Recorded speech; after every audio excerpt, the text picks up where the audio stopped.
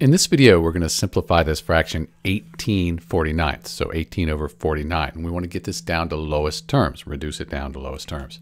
So we need to find the factors of 18 and 49. Those are the whole numbers that go evenly into 18 and 49. We want to find what's in common.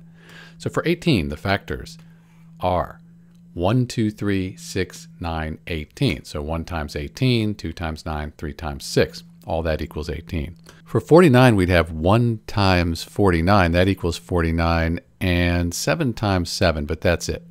So what is the common factor between 18 and 49?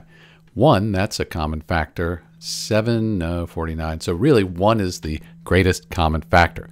So we divide 18 by 1, we get 18. And then when you divide 49 by 1, you get 49. And you can see nothing's changed. And so because of that, we say that 18/49, that's already simplified. We can't reduce this down any further. It's in lowest terms. It's Dr. B. Thanks for watching.